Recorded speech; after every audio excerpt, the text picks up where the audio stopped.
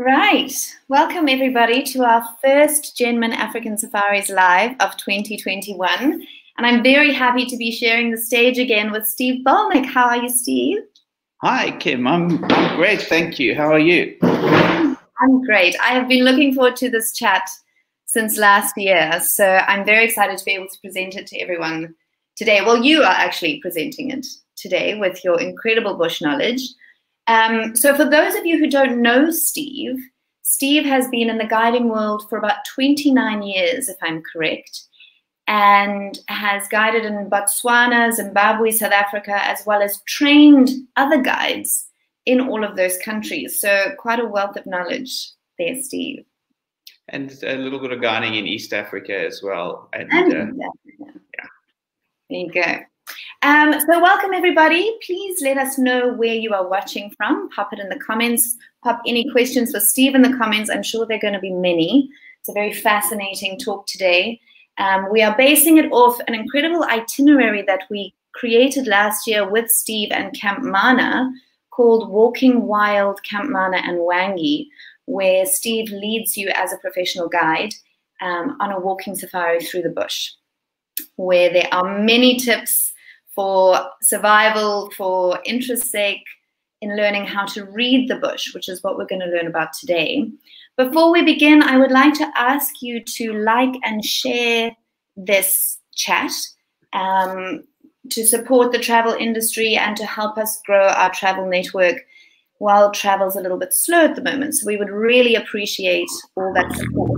And to show our appreciation, we've also created a little discount code for this walking safari, which you will need to email info@genmansafaris.com. And the code is WalkingWild2021, and you get to find out more about the special discount that we've created for you. Right, Steve, tracking. Today we're going to speak tracking. And you said something wonderful to me the other day. We were talking about how tracking is like reading the bush. And you said there's two aspects to tracking. There's identifying and then there's following. Identifying a track is like reading a newspaper, and following a track is like reading Keats, where you have to read in between the lines. So can you speak into that a little bit for me? Thank you. Yeah, it's a line you often hear on safari guides, and hosts will say, oh yeah, the trackers get up in the morning and they look at the sand, and it's like, for them, it's like reading the newspaper.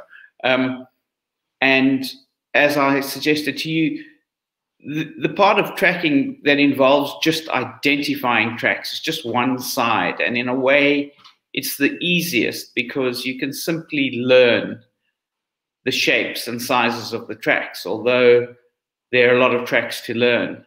And most people never learn them all, and we always come across tracks that confuse us. But for the most part, the tracks that we see regularly, we can just look at them and we know what they are. But if you want to follow a track or understand what the animal was doing, that involves a whole lot of interpretation. And that was the analogy with poetry. Poetry, well, certainly I find poetry not very straightforward. It takes a lot of brain power. And so tracking is the same. If you're going to try and follow an animal, or even if you're not going to follow it, if you want to try and work out what was going on, you have to start interpreting the tracks. And that is a very much more complicated process, and I think only comes with a lot of experience. Can you see the screen? Have I got the slideshow up? Are you able to see it? It's coming up now. Oh, okay. There we go. Okay. There we go. Okay. So just a bunch, an example of some of the tracks that you'll see in the bush. And just going off what you said, you've also been teaching me, which I've been very lucky to be having these conversations with you, Steve, about how reading tracks is like a mystery. As you've just said, there's a lot of different aspects and a lot of different things that you have to take into account. And some new words for me are subtrait and environmental artifacts, as well as being able to read the context of the situation where a track has been put. Can you tell us what subtrait is? Substrate. So substrate is the surface. Substrate's the surface on which the track is made. And so in that slide you've just shown, that's a muddy surface, and it's left a very, very clear track of. Can I tell you what it is, or are we going to ask? Let's see if anybody of our audience who's watching is able to tell us what it is while we talk about the substrate. So it's left a very clear track, and the part of the interpretation here is that track is not going to age very quickly. It will remain clear for a long time because the mud remains quite firm. And so in that substrate, the track will retain its integrity for a long time. Whereas in soft sand, the track, when it's made, is not that clear and deteriorates from there quite rapidly. And one of the nicest substrates on which to see track is on hard ground that's covered in a light film of dust or sand, like that. So the one on the left, the lion track. Incidentally, that track that you can see in the dining room was actually photographed here in that's the dining room at Camp Mana, and there's a great story behind that. But that substrate's a great substrate, and at the time of the track being made, at the point of it being made, it's as close to perfect as it's ever going to be. And it immediately starts deteriorating from there. And the rate of deterioration, one of the things that people are fascinated by is how can a tracker tell the age of a track? Well, I need to give you a little bit of inside information that other trackers listening might get upset about, is that I've been with experienced trackers before, 3 or 4 of us, and often had absolutely no agreement about the age of a track. So, you know, there'll be certain basic agreement, but sometimes there's quite a difference in what we conjecture the age is. And that's part of the reasons why, one of the reasons why I said it involves interpretation. Louis Liebenberg really, if anyone's interested in reading more, there are quite a few books on tracking, but Louis Liebenberg wrote a couple of books. That one there, The Art of Tracking, is more theoretical, and this one is more practical. But he talks about tracking being the origin of science, because one has to put forward hypotheses. And so when you're aging a track, that's one of the times you might do that. You might say, okay, this track looks really clear, but you don't jump to conclusions. You carry on following the track and collecting evidence while you're going. I love that idea. And I think you said it as unraveling a mystery, to collect that evidence and read the context. And we're talking about not just reading the track itself, but also reading the bush and broken branches and if anything else has been disturbed around, to try and put together the story of what's happened there, which I love that idea. It's great. It's so much fun. Sometimes it's a little bit difficult if you're tracking something potentially dangerous. It's a little difficult to explain to people with you what's going on in your head. But if you just do tracking for fun and you say, okay, well, let's just follow this track and see what we can find out, that could be a really nice exercise. And you start putting together all these little bits of evidence. Yeah, I love that. Sort of reading the bush and seeing the story as it unfolds, and almost being able to see what happened there just through the track and what's left behind. So now, Steve, you did mention that this track is a lion track. So you actually had lion come through Camp Mana, which is incredible. And then this track, I don't know if anybody's written down in the audience, if anybody has guessed. But now, can you tell us the difference between these two? So how to identify these two different animals in the bush, because they do look quite similar. Yeah, people often ask how to tell the difference between the cats and the dogs, and that track there is a spotted hyena, and the hyena is not a real dog, but its track follows the same laws of, or is similar to a dog track. So if you look at the heel of that track, you can see that there are two lobes. And if you look at the front of the track, you can clearly see where the nails have registered in the mud.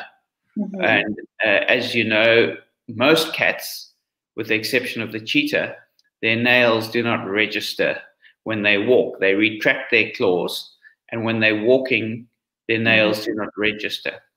So you can see the claws here being a dog, and then here being no claws registering. And the other important thing is, if you look at the heel of that track, you can see there are three lobes, three distinct lobes.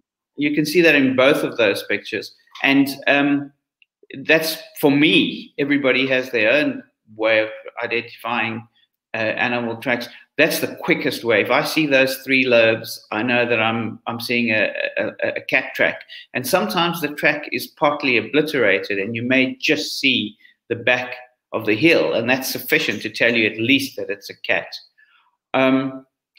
If we have time, I'd love to tell you the story of that track in the dining room. I'd been away from camp for a few days, and I came back, and we always have an early sunrise meeting. And I'm always interested in knowing what's going on with the lions, because the lions in our area often come through camp.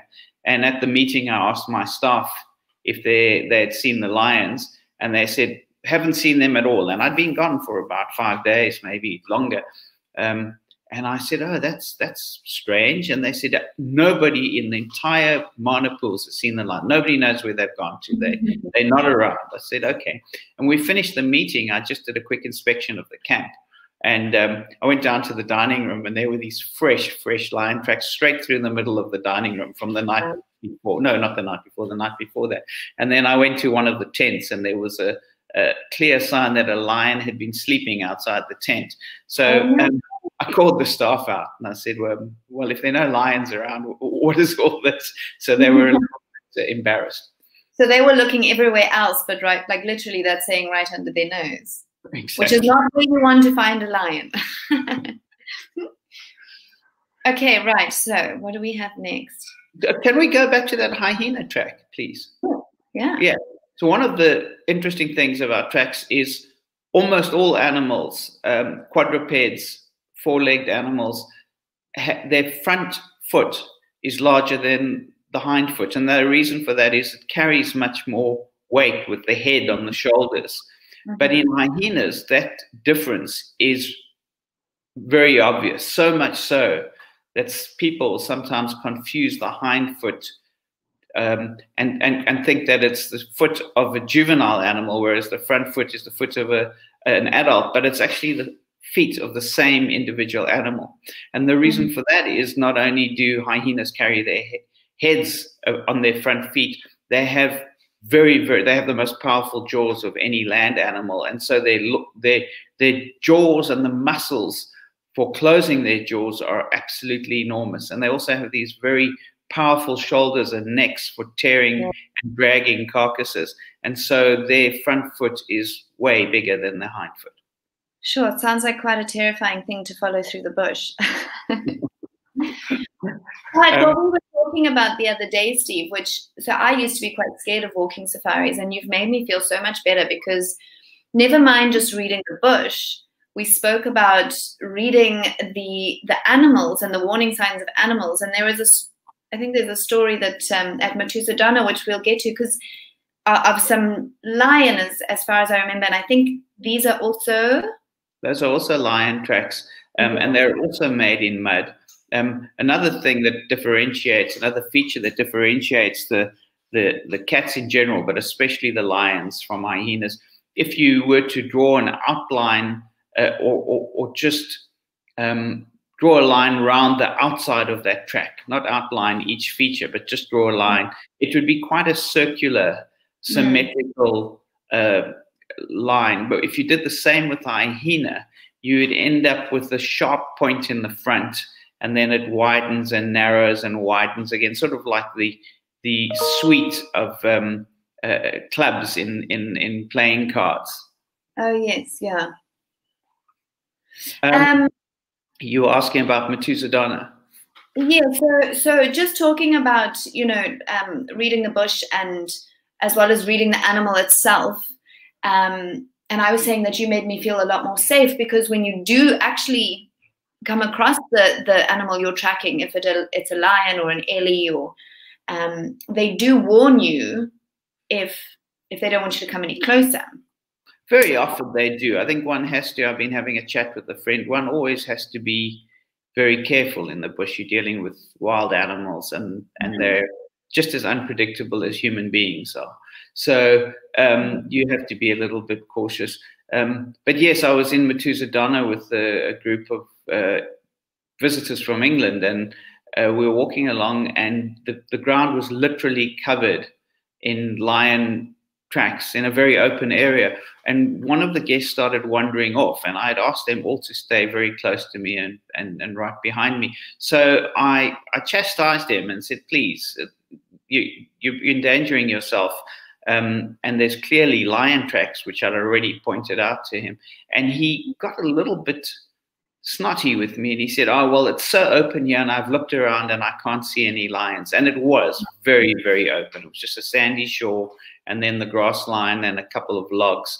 And I said, no, please stay with me. And we started walking. And when lions want to warn you, you know, a lion roar can travel, some people say 4 kilometers, some people say more, but certainly you can hear a roaring lion from at least 4 kilometers away.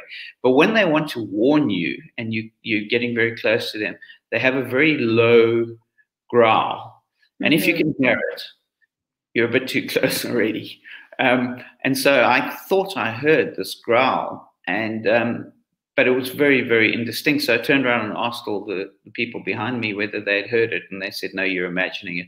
So I carried on, and I was sure I heard it again. And I turned around and I said, did you guys hear that? And they said, no. So we carried on 2 more steps, and then we heard this really loud growl of a lion getting very irate. And so we all stopped exactly where we were, out in the open still, and started looking with binoculars. And I think, I stand to be corrected, but I think we eventually saw 12 or 13 lions lying around us, behind bushes, behind tufts of grass, behind logs. And we hadn't, not one of us had seen them previously. So yes, 2 lessons out of that. Animals, especially lions, do tend to warn you, but you have to listen very carefully. Well, so you also have to listen very carefully to your guide. That's something that, you know, people also It actually reminds me, we had a conversation with Dr. Ian McCallum, who wrote Ecological Intelligence. And he said about the bush, he said, assume nothing and expect anything. You know, anything can happen. The unpredictability of the bush is very real, and that's why, you know, professional guides such as yourself, one must very much listen to, you know, with the rules of a walking safari, and then it's a beautiful experience, you know. Yeah, and I think what Ian says is so true, and it's one of the reasons why walking safari is so exciting. Well, any safari really, but more so walking safari, because it's always different. Every single day you go out, you can walk the same routes, and something different will happen. And then when you learn how to read the bush, then you can start picking up a lot more than you would have before. You know, what happened here, learning about the trees, what kind of trees on the different types of soil and the different animals that attracts, and all that sort of thing. But that's a whole nother chat. We'll have to do another episode on that one. Steve, elephants. You gave us a beautiful quote. You said, the beauty of animal tracks is often overlooked. For me, the fresh track of an elephant in fine dust is one of the most beautiful things in the bush. Well, maybe I'm a bit weird, but if you look at that picture on the right-hand side, don't you think that's exquisite? That's a fresh track, elephant track in perfect substrate, and it's showing all the delicate patterns underneath. So you can see a few things there if you want to move away from the aesthetic appreciation. First of all elephant, the soles of all elephants' feet are different. And in older elephants, you'll sometimes see where they've worn, so sort of like if you keep your hiking boots for too many years and they start getting smooth, you'll sometimes see along the side of the back of the foot, those cracks have disappeared and they're quite smooth. The other very important thing about that track is, for most animals, the feet are asymmetrical. They've got toes or a pointy bit in the front. And so you assume the animal's not walking backwards when you see the track, and you can tell the direction of travel. But elephant feet, the front feet and the hind feet are different shape. The front foot is round and the hind foot is oval, but they are both symmetrical. And it makes it a little bit more difficult to tell direction. But there is a little hint that the elephants leave for you. That hind foot is a little bit lazy. So when they lift it, the toes in the front dig into the sand ever so slightly. And as they lift it, they push sand forward to create what's generally known as a scuff mark. And if you look at that track on the right-hand side, going off to the right, you can see the sand that's been scuffed forwards. And that's the direction of travel. So not only are elephant tracks beautiful, they tell a story. Yeah, I love that. And when you learn a little bit more about elephant corridors and stuff, each footprint becomes quite something because the bigger picture of how far elephants actually travel is incredible. And these ancient migratory routes just sort of blow your mind. When you do a lot of walking in the bush, you learn very quickly that the quickest way from point A to B is not a straight line. It's an elephant path. And sometimes it doesn't go straight at all. Sometimes you think this doesn't make sense at all. It's looping back on itself. But there's a reason. There might be a ravine in the way, or a hill, or something like that. And over eons, the elephants have found the easiest, quickest route. And I trust those routes implicitly. They know the bush so well. It's like an age-old wisdom. Hey? Yeah. Right. Don't say what the next one is. Let's see if our audience. Oh, that's actually an elephant one. But you sent me this picture. Yes, I like that picture. Now, with the leaves on top of it, and slightly less patterns in the print itself, this is an older track, I assume, or shall I not? No, it's not. Don't assume. Have a look at it carefully. If you see sort of towards the lower part of the picture, from the middle coming towards the bottom of the picture, you can see some very, very clear ridges there. And I wouldn't say it's super fresh, but the soil looks to me, the substrate looks to me like there's some really nice clear substrate, and then a little bit more gravelly substrate. And I think that that's quite a fresh track. But what's interesting is the leaf lying in the middle of the track and on the edge of the track. And if we were there, we could question whether those leaves had fallen spontaneously from a tree above the track, or whether in fact, maybe the elephants had been feeding on that tree, and that might help us to age the track a little bit. We can have a look at how quickly those leaves dry, and test how much moisture is in the leaves. And that would give us an idea. It's not a precise measurement. Yeah. So bringing in the environment, I love that. And can you tell the gender? In a lot of tracks you can, because in general, males and females are different sizes. So for instance, a fully grown male lion track, if you measure it across the widest section, is between about 9.5 to 10 centimeters, whereas a lioness would probably only be about 8 centimeters across. But then when you get to the hyenas, the females are larger than the males. So again, tracking is multidisciplinary. Not only are you investigating and coming up with hypotheses and testing them, but it helps so much to have a knowledge of the biology of the animal that you're tracking, as well as the environment in which you are. So local knowledge is so useful, because if you're following an animal and you know the geography of the area, then you can make predictions about where the animal is going, which can be.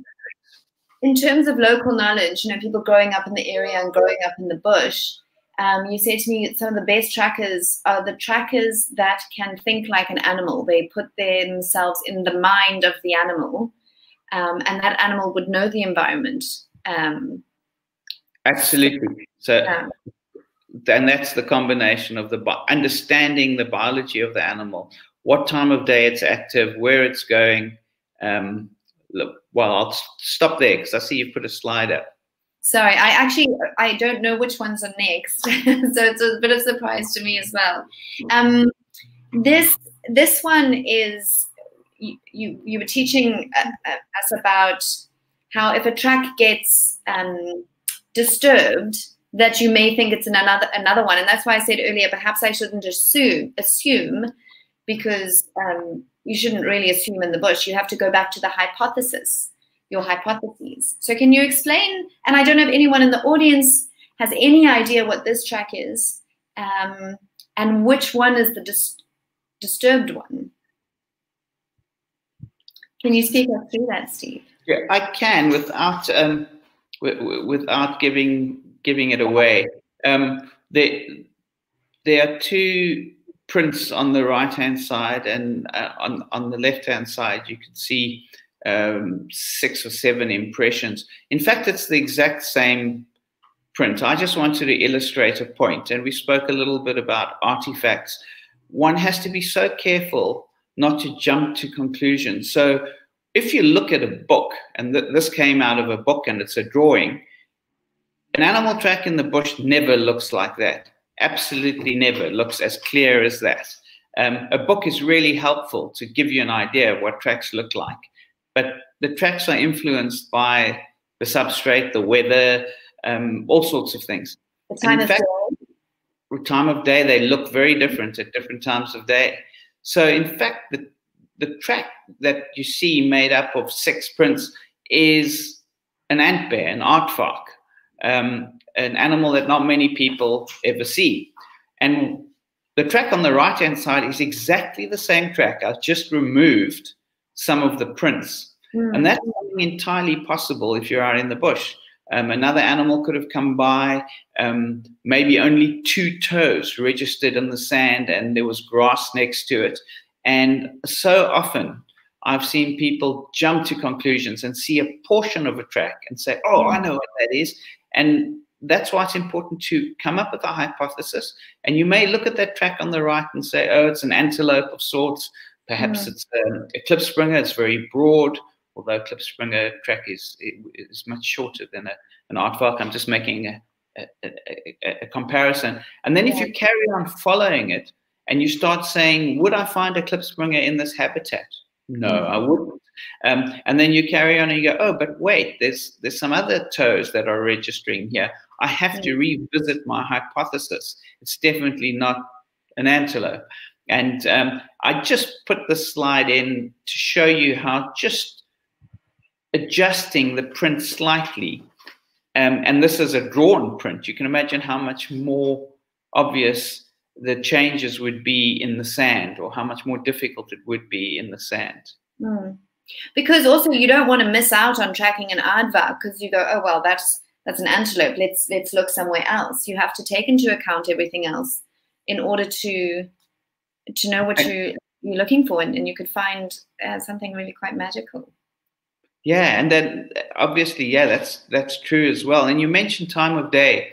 So if you're going to go out and do some tracking, bear in mind that early morning and late afternoon are the best times to see tracks. It's much easier because the sun casts a shadow on the ridges of the tracks. And in the heat of the day when the sun is overhead, it's very difficult to track. And if you're tracking an animal from early in the morning, you'll find that as the sun gets higher, the tracking is much more strenuous and more difficult. And just a little hint, if you are tracking, especially in the early morning and late afternoon, and you're having difficulty trying to see the track, always put the track between yourself and the sun. So you're looking into the sun. It's a little bit counterintuitive. People always want the sun behind them because they're not then staring into the sun.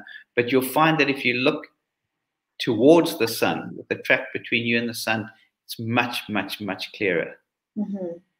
Now this track on the screen, if again anyone in the audience would like to guess what it is before Steve reveals this, I mean, there's a little bit of a shadow at the top there. If that's the top, it must be. Maybe it's the bottom. Will you It's the heel along the ridge. Okay, so this Sorry. is going in which direction, Steve?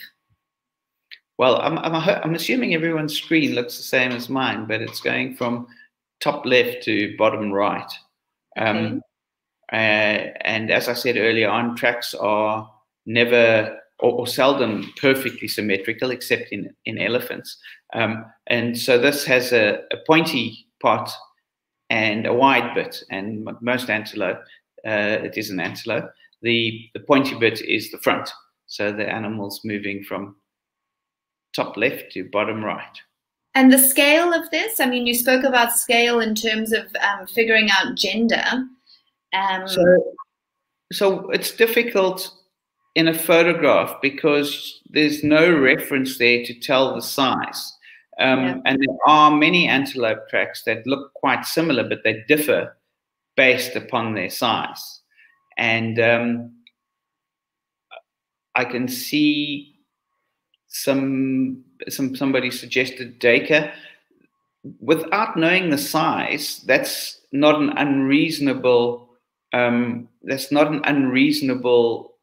suggestion. But in fact, that's an impala track. They're very, very pointy in the front, and it looks like the head of a spear of an assegai, and obviously pointing in the direction of movement.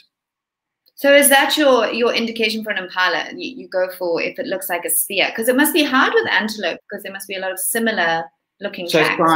So size is a very good indicator, and if you have a good eye and you can develop that eye, that's why local knowledge is so good. If you work in an area for a long time, you know what animals are there, and if you saw this track and you weren't sure what it was and you followed it, you could look and try and see where the animal was feeding. You'd look for its dung, but also the ratio of the width of the back of the track to the length of the track tells you a lot. You could distinguish quite a few antelope just based on that. Okay. So for instance, a kudu track, we don't have a picture of one. A kudu track is very, very long, and much smaller than you would think, much narrower than you would expect. Okay. There we go. Okay, so that's the antelope. I think this one we chose to show a different substrate. And now that I'm learning a little bit, this track would stick around for a bit longer because of the muddy nature of the sand. And again, if people would like to make a guess of this, from what we were talking about before, that there was a differentiation between cats and dogs. If anyone would like to make a guess whether this is a cat or a dog. But Steve, do you have anything to say about this track? Yeah, you're right about the substrate. It's not as muddy as the previous substrate. And what's happened here is the soil has been wet and then started drying again. So it's formed a crust on the top. You can see the cracks where the pressure has been placed, and it's almost as if the animal's fallen through the support of like if you imagine that's a ceiling, and it's sort of fallen through until it's reached the point that the soil compresses at. And so that track will retain its integrity for a long time. And if you come across that track, you might get super excited and go, oh, wow, I can see quite a lot of definition here. And so it could be a day old or more, because that sand is going to holding the shape. So in dry sand, what actually happens, I said earlier on, when a track is made, at the moment it's made in the right substrate, it's as close as perfect as it ever will be. But between every sand grain and its neighbors is a pocket of air. And as the day warms up, that pocket of air expands and starts moving the sand grains. And so and of course, if it's windy, that will also help to move the sand grains. And so the track starts losing its integrity from the moment it's made. Whereas this track here, because the sand is all compacted and compressed, will hold its shape for a lot longer. It's amazing. I mean, the tiniest, I mean, just as you say, the heat of the day changes the shape of the track. So you do really have to know what you're looking at. Hey, can you? We've got some great guesses going here, and they're pretty accurate. Oh, are they? What are they saying? Jack and Richard, thank you. Yeah, that's a painted dog, a wild dog. Which you would be very excited to find in the bush. Hey, you'd be like, oh my goodness, let's keep going. And you can see the nails over there if you look very carefully. Sometimes it's difficult and you won't see every single nail. If you look at a drawing of a track, obviously you'll see every single nail. And then you get out into the bush and you might only, depending on how worn the nails are or what substrate the animal's on, you might only see 1 or 2 nails. But you have to keep your eye peeled for any indicators. I feel excited even identifying it on a picture. I can't wait to be able to do it in the bush. So this track, again, it's an animal that makes and uses the same paths over and over again. Correct me if I'm wrong. I don't know if anybody knows what this track is and where it's off to.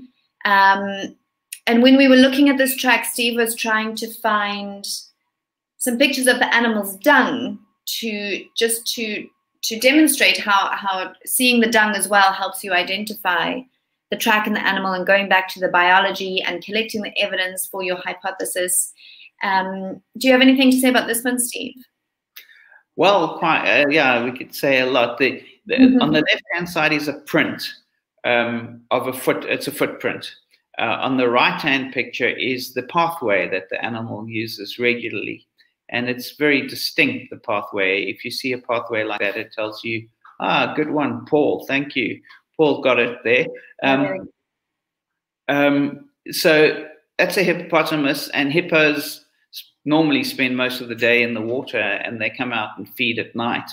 And because they walk in a sort of a waddling way, they lay these very distinctive paths that look like a railway line. Whereas when an elephant walks, its left and right feet overlap, so it leaves a single depression. Whereas you can see over there, the hippo has left 2 distinct paths for the right feet and another path for the left foot. And why I wanted to find the dung is if you were following this and you weren't sure, which you should be, it's a very easy one, you would find... It's a unique track, hey? Sorry? It's such a unique track. It's a unique track, and even the trail that it leaves is very, very unique and characteristic. But when they defecate, they spray their dung. And so... distinct pile of dung, you might find dung sort of up to your waist height or even higher up a tree. And then, of course, you know that's hippopotamus. But we spoke earlier on about artifacts. And a rhinoceros has 3 toes.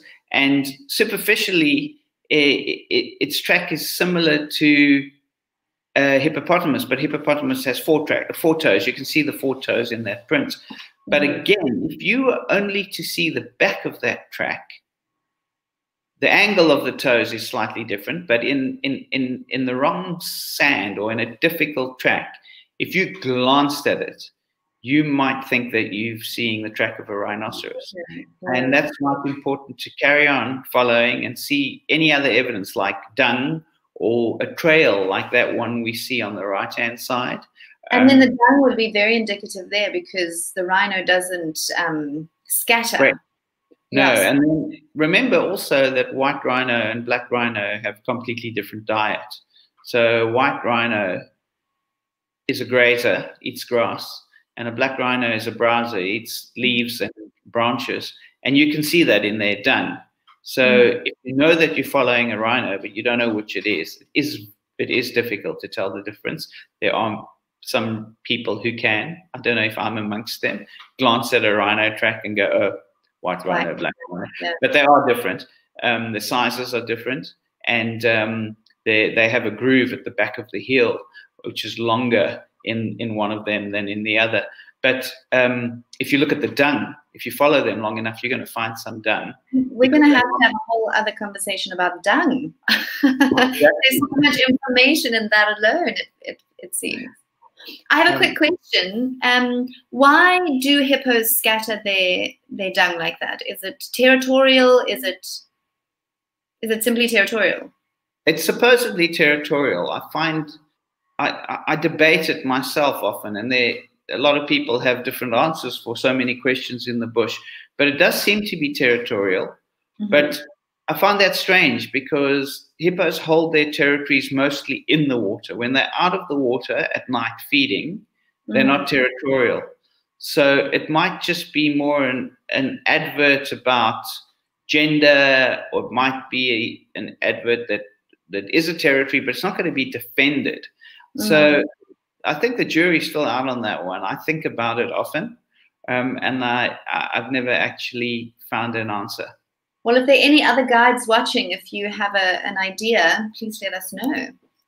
So I think we've come to our last slide, and just through what you taught us from the first couple of slides and how to identify which is which, if anybody knows what the track on the left is and what the track on the right is, if you can pop that in the commentary. And now we can see also very different substrate that these have been put in, I guess you say. And the one on the right is not as clear as the one on the left, with the sand being a little bit harder. Am I saying the right thing, Steve? You are, but also that track on the right, it looks to me like when that track was made, the soil was a little bit slippery, a little bit wet, not very wet. The animal hasn't slipped. It might have just skidded ever so slightly. So there's certain important features that are not visible, but there are others that are visible.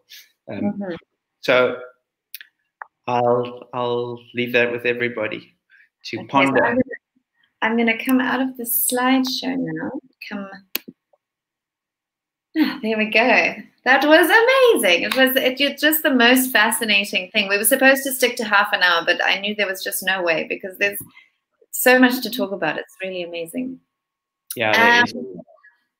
So we're really looking forward to joining you on an actual walking safari, Steve. I would like to perhaps be one of the first to book. I'm going to use that discount code Walking Wild 2021, hopefully later this year. And the picture behind you is Camp Mana itself, yeah?